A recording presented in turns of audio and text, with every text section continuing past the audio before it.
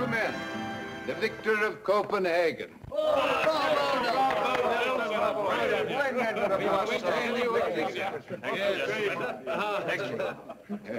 Lord Nelson, your decisive defeat of the Danes has made it possible for the British government to negotiate this honorable and, I must say, unexpected peace with France. We all believe with the deepest conviction that we shall have at last peace. Lord Spencer, gentlemen, you are celebrating a peace with Napoleon Bonaparte. Peace is a very beautiful word, as long as the impulse of peace is behind it. But gentlemen, you will never make peace with Napoleon. He doesn't mean peace today. He just wants to gain a little time to rearm himself at sea and make new alliances with Italy and Spain, all to one purpose, to destroy our empire. Years ago, I said the same thing at Naples. I begged them, I entreated them not to give way, but they wouldn't listen to me, and they paid the price. That was a little kingdom, miles away in the Mediterranean. But now it is England, our own land. Napoleon can never be master of the world until he has smashed us up. And believe me, gentlemen, he means to be master of the world. You cannot make peace with dictators. You have to destroy them, wipe them out. Gentlemen, I implore you, speak to the Prime Minister before it is too late. Do not ratify this peace. We appreciate all you say. Well, thank you, gentlemen. I felt it my duty to tell you of these things. I'm not a statesman, of course. I'm no diplomat.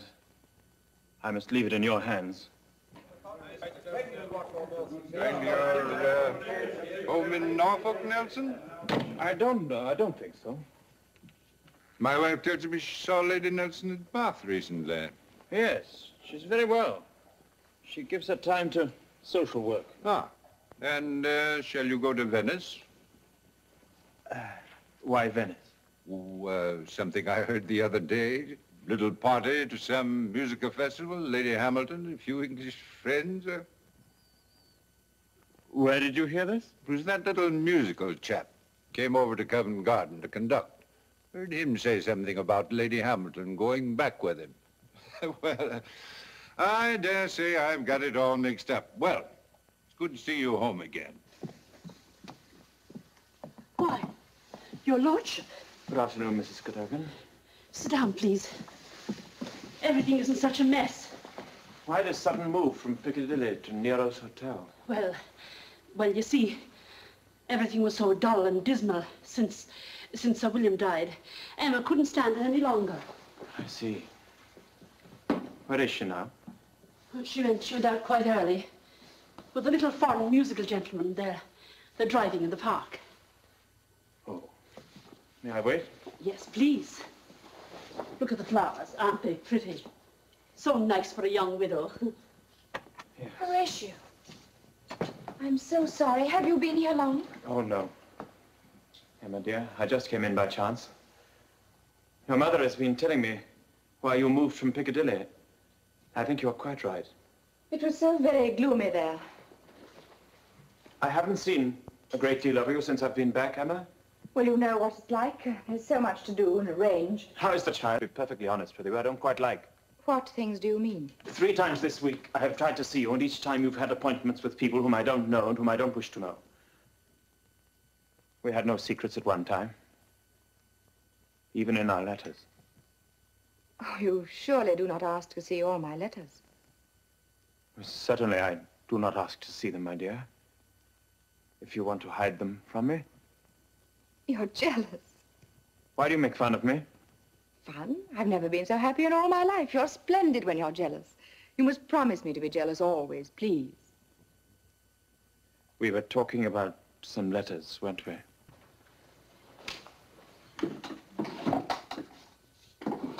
Read them.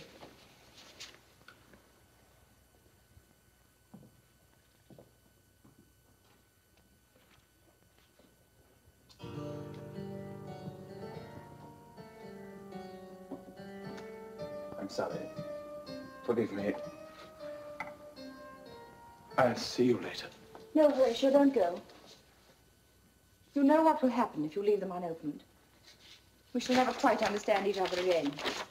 They're quite short and to the point. Bills, bills, and more bills. Threats and summonses and lawsuits. I'm up to my neck in them. I'm drowned in them. Why do you think I left Piccadilly? Not because I wanted to. My dear, they threw me out.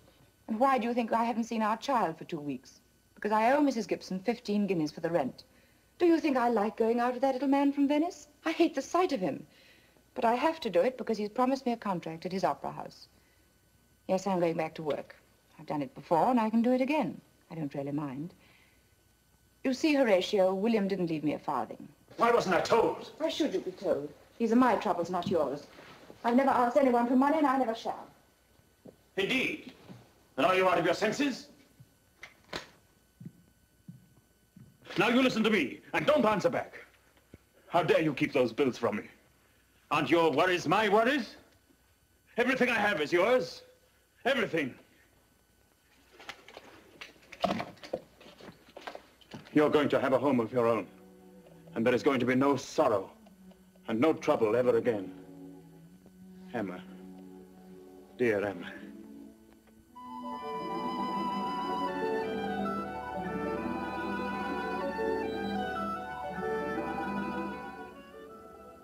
That's the best drop of rum I've tasted since the old days. We don't get much excuse to open the bottle lately. You should come here oftener. It warms the cockles of your heart. Captain Hardy, how nice to see you again. Why didn't you tell us you were coming? Well, tell you the truth, milady, I just happened to be passing and thought I'd come and see you. Will you stay to luncheon? Oh, thank you, milady. Mother, darling, tell the coachman we'll leave at 2. I want to have the child here before dark. Yes, dear, I'll tell him. Come along, he's in the garden. You must see his work of art in the summer house. I don't want to disturb him, milady. I know he likes his peace and quiet. Why, just because he won't see St. Vincent and Keith when they write him pompous letters. Oh, no, Hardy, you're different. You're an old friend. Come along. No, to tell you the truth, Lady Hamilton, I didn't come to see him. I came to see you. Me? Yes.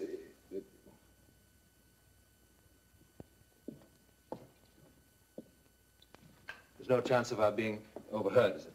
Oh, no, but what is the mystery? Well, do you ever read the newspapers down here? Not unless we can help it. We're not particularly interested in the court news, or the gossip, or scandal. Well, then you may have missed what happened. Bonaparte has made himself Emperor of France, England. Oh, ridiculous. So it may sound, milady. That's what we all thought when we first heard it. But it's true, this peace was no good. It'll break any day now. This self-styled emperor has made an alliance with Spain. He's raked together a new fleet from goodness knows where, and he's building transports and barges as fast as he can turn them out. From Boulogne to Brest, every single channel port is chock full of them. He's got a whole army behind him waiting to embark. A few weeks from now, all he'll need is a fair wind.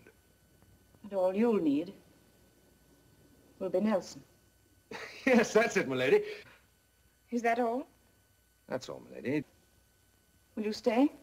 No, thank you, milady. I think perhaps I'd better get back. Goodbye, Hardy.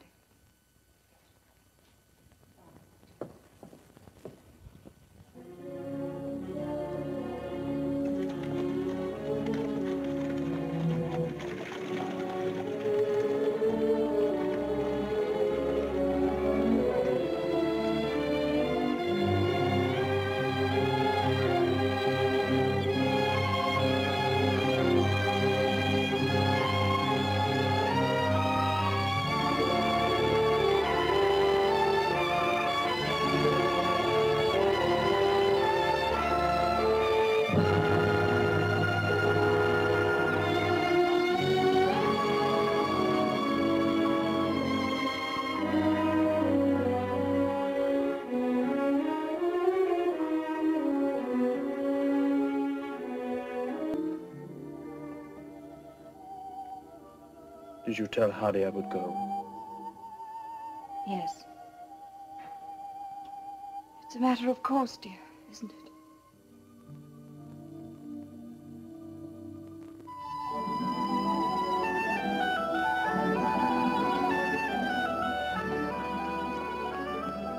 It'll be freezing tonight on the high roads over the downs.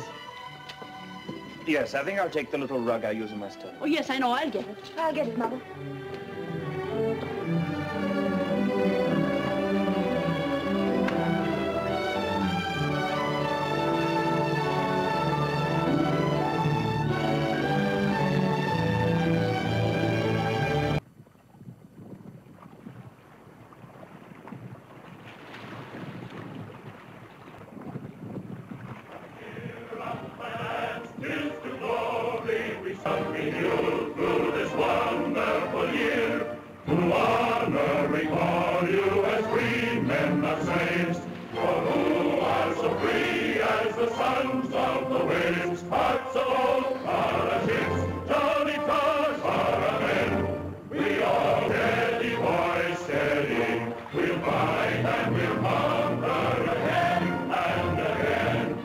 Mr. Pascal, I will now amuse the fleet with a signal.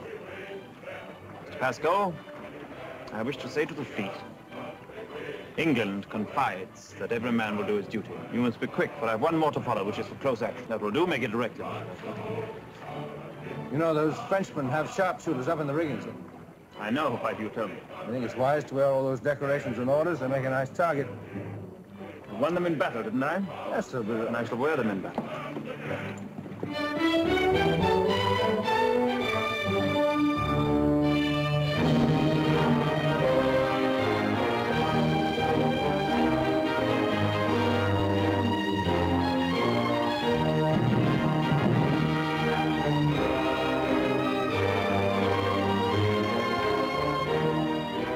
England.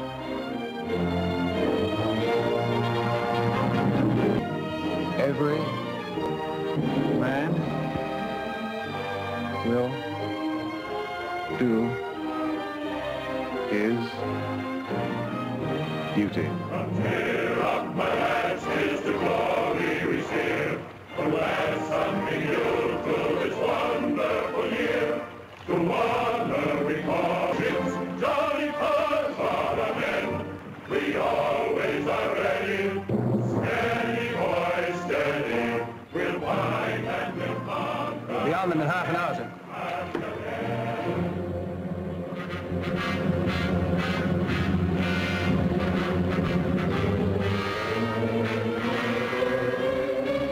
Capitaine, la flotte ennemie est à 6000 ouest, nord-ouest à bâbord. L'amiral, la flotte ennemie est à 6000 ouest, nord-ouest à bâbord. Prépare pour l'attaque.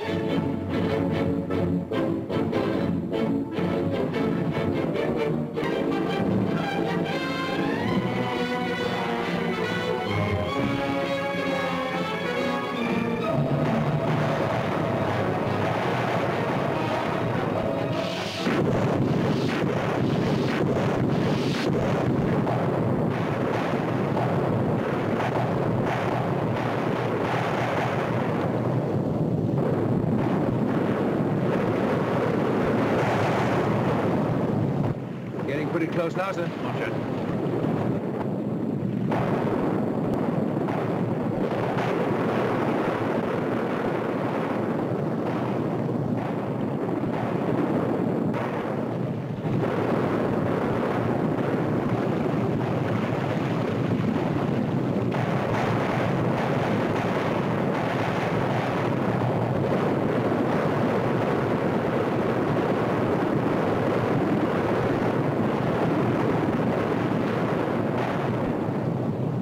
Starboard broadside, far as it goes. Starboard broadside, fire!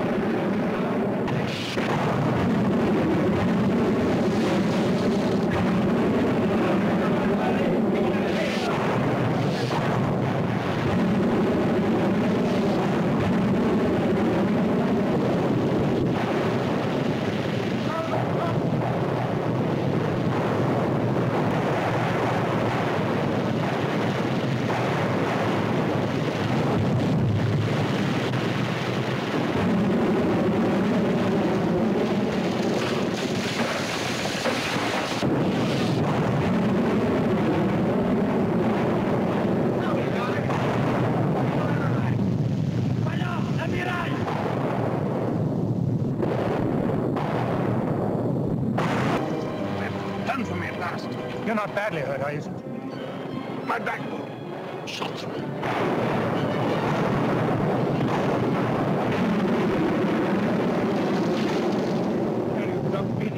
You stay on deck, Hardy. Come to me when you can. Cover my face. These decorations. No time for the men to see me like this.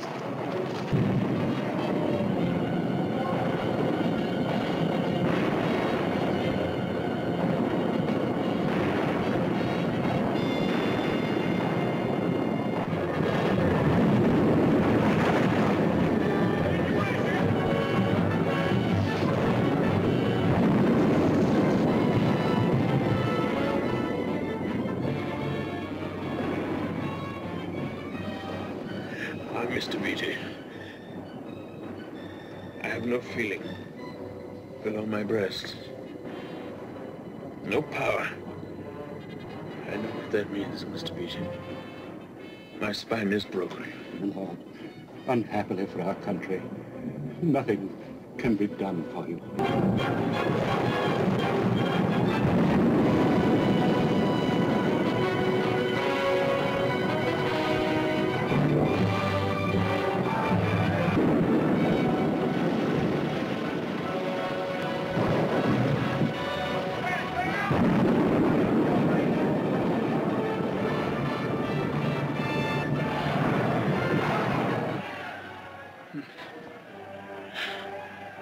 They're cheering again. The French flagship has surrendered, sir. Good. Why don't they bring Hardy to me? He sends a message, sir. We are against the Redoubtable. When we have beaten her, he will come.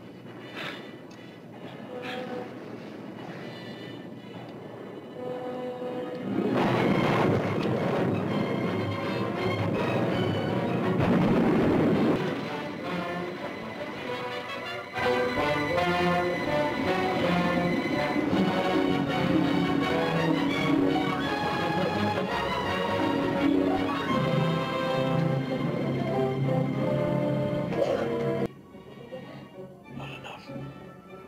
20. 20.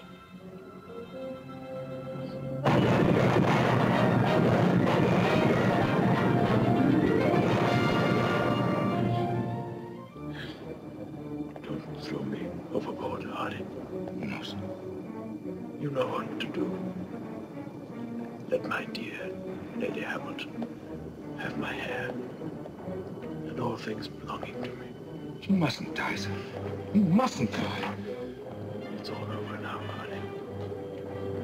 All over now. Sir! Sir! It's 18 now, sir. 18, a great victory. It's me. Hardy.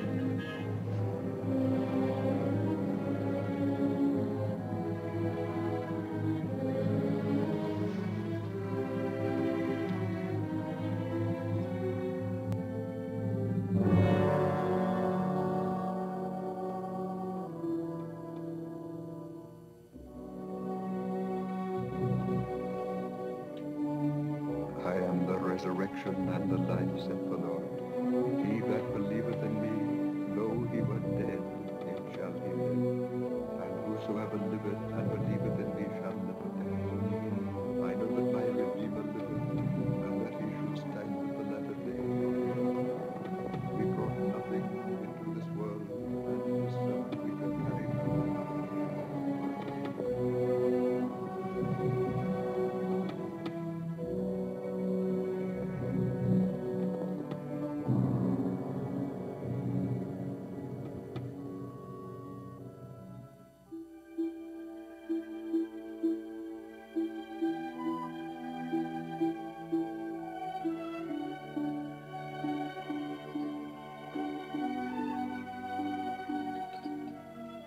It's all right, Anna. I'll draw them myself. Thank you.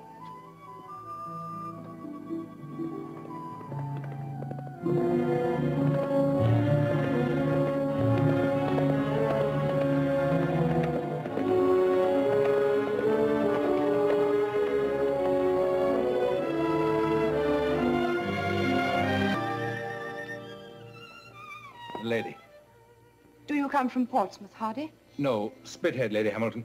I came on the St. George. She's our fastest ship. Captain Blackwood went ahead to London with the news.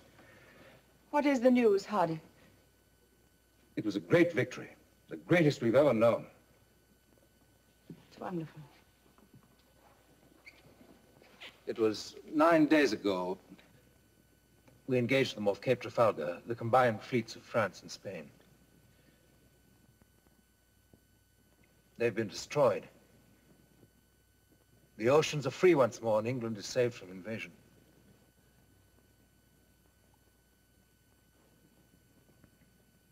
The first cannon was fired a little after 12.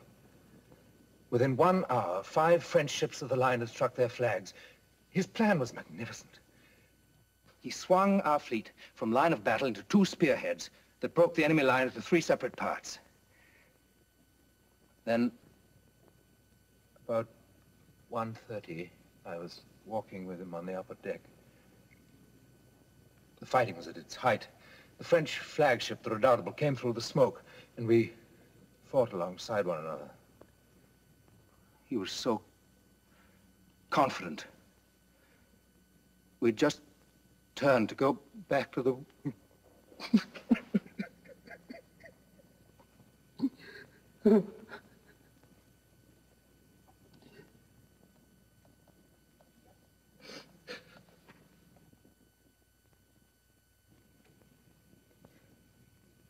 By sunset, everything was over. But he lived to know that he'd won England's greatest victory.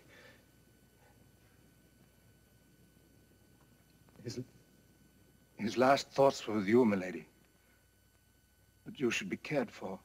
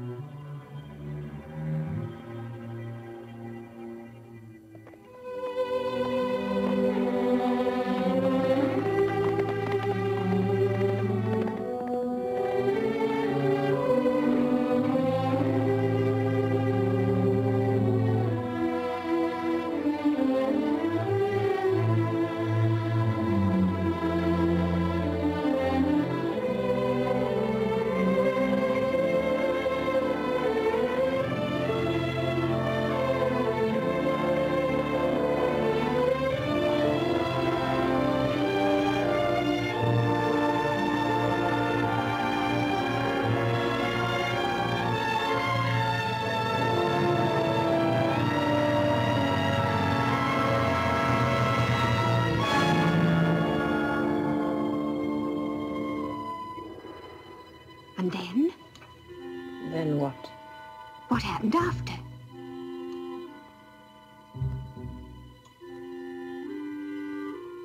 There is no then. There is no after.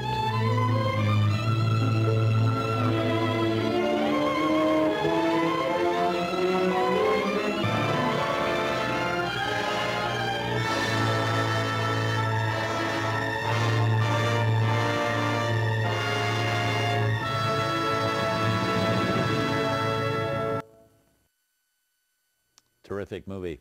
At the time Alexander Korda produced and directed this movie in Hollywood, the U.S. was still officially taking an isolationist policy towards Nazi Germany, despite Adolf Hitler's aggressions in Europe, including his bombing of Britain. Well, those speeches that Laurence Olivier as Lord Nelson delivers in the movie, encouraging swift military action against dictators, led to Korda being subpoenaed to appear before a Senate subcommittee in Washington, D.C., which was investigating pro-war propaganda in Hollywood movies. He was scheduled to appear December 12, 1941. But 5 days earlier, of course, Pearl Harbor was attacked by the Japanese. The U.S. was immediately plunged into World War II, and that ended any thoughts of wartime isolationism on the part of the U.S. Up next, Robert Donat and Deborah Carr are a married couple, briefly separated because of World War II, and come back together, totally changed, in a romantic film from the brothers Korda in the mid-1940s. Tonight on Turner Classic Movies, we're ripe for more from the Quarter Brothers, next with Alexander's Vacation from Marriage. Then Brother Vincent aids in the design of The Third Man, and Laurence Olivier pledges his allegiance to the Queen in Alexander's Fire over England. TCM is En Fuego tonight.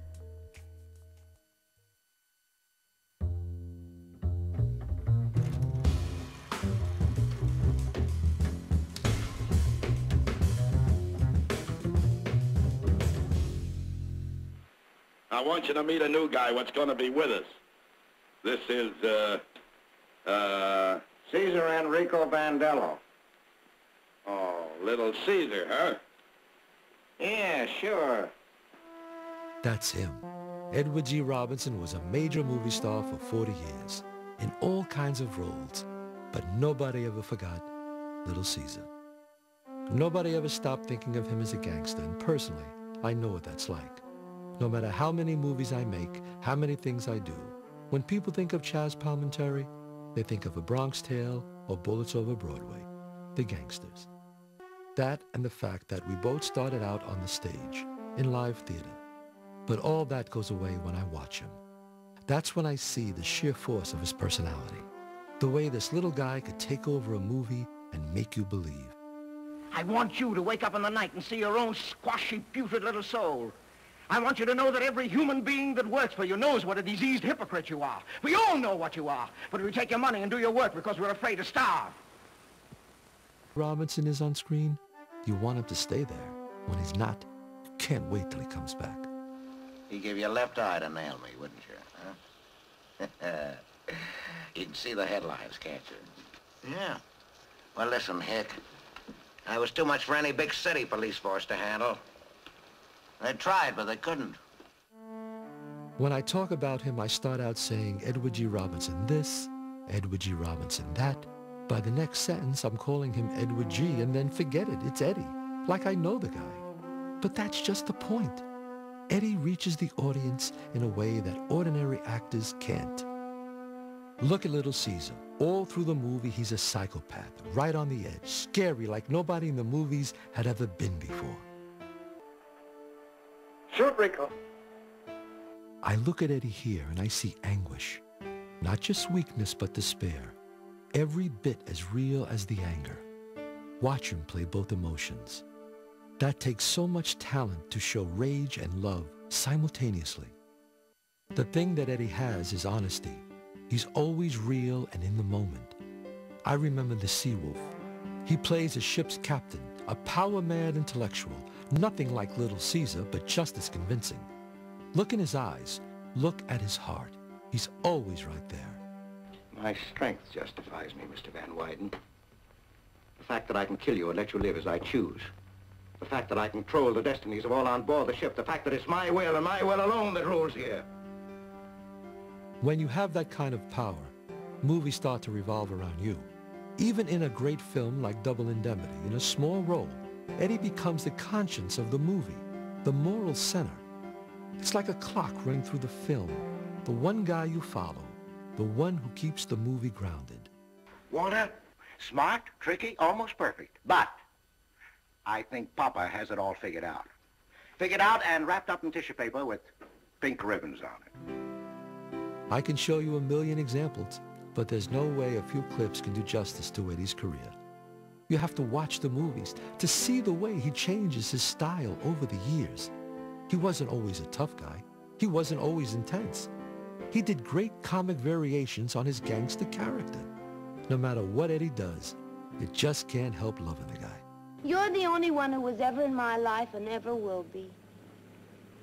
I'm sorry, baby. I think I know how you feel. And I'm going to give you a chance to prove it. How? You love me? Oh, do I? Put that rope around my legs, will you? My ankles are getting cold. Some people say that as an actor, you put a mask on. I've never believed that, and I don't think Eddie did either. I think we take masks off. And he wrote about acting. This tells you how seriously he took the job. These are his words.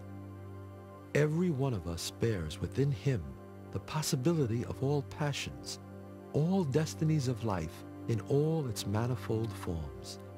Nothing human is foreign to us. That's what an actor has to do. Reach for every possibility, every human passion. If you want to see how it's done, Edward G. Robinson. For Turner Classic Movies, I'm Chaz Palminteri. Gangster Edward G. Robinson hides from the law when he trades places with his mild-mannered double in the whole town's talking. Sunday at 8 p.m., only on Turner Classic Movies.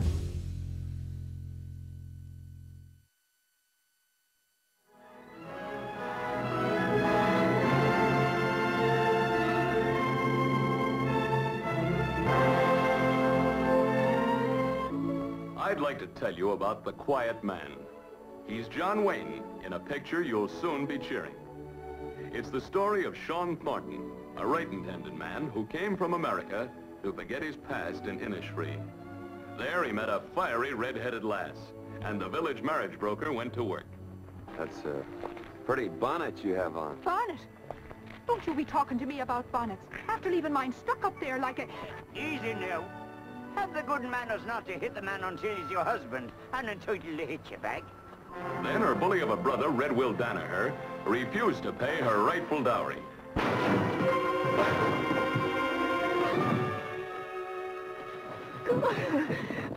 There'll be no locks or bolts between us, Mary Kate, except those in your own mercenary little heart. Mary Kate left him to go to Dublin, but he caught her at the station and brought her back with the whole town watching him do it. I'll pay you. Never!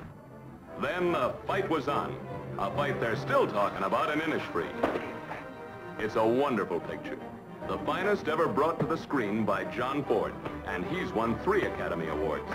His direction makes unforgettable the performances of John Wayne, Maureen O'Hara, Barry Fitzgerald, and Victor McLaglen.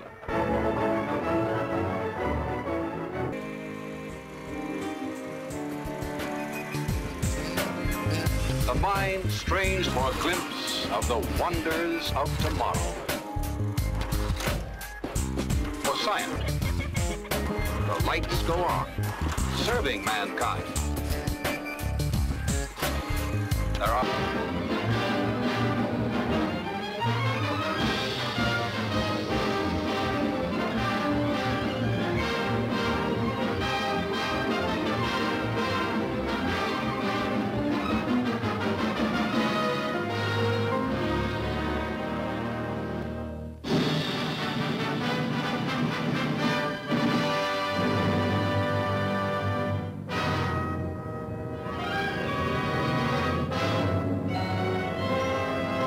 My name is Joe McDukes. I've been married for 5 years. The first 3 years we were very happy, but lately Alice and I aren't getting along. Mr. Agony, I've got a problem. Speak up, speak up. Well... It's so loud. Well, it all started about the time I got the new job with the trucking company. Oh, so you're a truck driver. Oh, no, I don't drive. I work in the office. Oh, go on. Well, just to show you how unreasonable a woman can be, take the time I invited a couple of the boys from the trucking company up to the house for the evening. It would have been different if I'd had a lot of people up, but this was just a nice little social gathering. A couple began to show her disapproval, and in a way that everybody could see. She actually embarrassed me the way she treated those wonderful, charming, and considerate people. Mr. Agony, they were just as well behaved as they could be. You'd have thought my friend... Where you going, dearie, on a tramp? Come on, baby. Out of my way. Hey, Joe, your wife's leaving. Alice, honey. That's all right, dearie. Alice. And that's all that happened. Honestly, Mr. Agony, I don't understand what's wrong with Alice. The slightest little thing and she packs her... Oh, no. Like the time we decided to have Thanksgiving alone. You know, no relatives. She promised not to ask her family, and I said I wouldn't invite mine. Well... Oh, would you answer that, dear? Happy Thanksgiving. Oh, just a minute. Honey, it's for you. It's your mother. Oh, here, hold these. Oh, be careful, it's hot. Why don't you tell me? Hello, Mother dear. Well, yes, I was just sort of preparing the turkey. Well, of course we're having turkey, Mother. No, Alice, don't we? Yes, well, yes, I guess we have enough. Oh, honey. No trouble at all. Listen, remember what we said. Joe, please. Well, yes, of course, bring Daddy. No! Joe. Yes, and Horace, too. No, not Horace. Joe, for heaven's sake. Yes, 3 o'clock will be fine.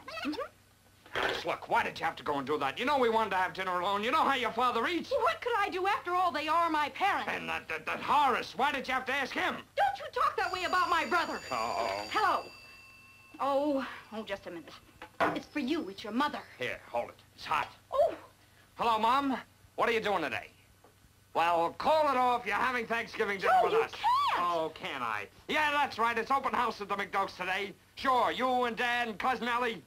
Oh, the kids there, too? Well, bring them along. The more the merrier. Joe McDukes, you did that just out of spite. You know I don't have enough turkey for all those people. Oh, so now my family are people, huh? Well, let me tell you something, young lady. They may be people, but they don't eat like your family. And that Horace, he could have a turkey all to himself. I told you to leave my brother out of it. Okay, so we'll leave him out of it. And stop basting that turkey. You'll drive me Joe crazy. McDukes, Oh, Joe McDukes, you've deliberately ruined our Thanksgiving dinner. Okay, so I ruined our Thanksgiving dinner, and I'm glad. This is the end. I worked and slaved my fingers to the bone for the last time. I'm going home to Mother. Okay, go on home to Mother, and you can give her the bird for me.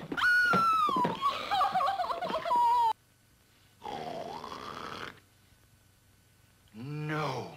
Yes. Now, Mr. Agony, my problem is this. Should I tell her? Oh, you can't ever tell a woman she snores. She'd pack her bags and never come back. Yeah, I know. My boy, you do have a problem. However, your marriage is worth preserving at all costs. Marriage is the most sacred of all our institutions. Go home to your wife, swallow your pride, and start life anew. But what about the snoring? Snoring? Well, get her a snorball. A snorball? But, Mr. Agony, That is my advice to you. But what's a snorball? Next case, please. And your problem, madam?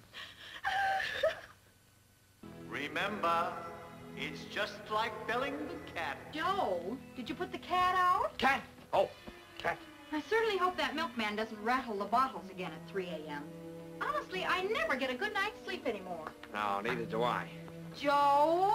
I didn't say a thing, honey, not a thing. Well, you were thinking it. Remember, it's just like belling the cat. Isn't it awful the way husbands are murdering their wives lately? Joe, what are you doing? I just want to kiss you goodnight. Well, good night. Here's another one. Choked to death. And right in her own bed.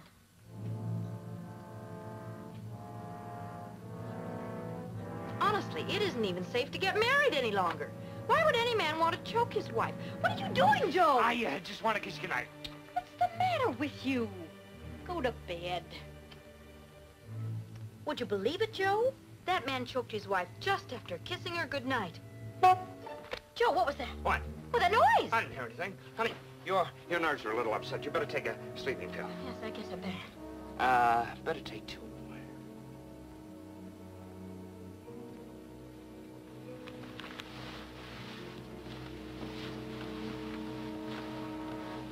Joe, are you sure you put the cat out? Uh-huh. And Joe, turn off that light. Stop screaming out! I want to kiss you goodnight. Kiss you goodnight.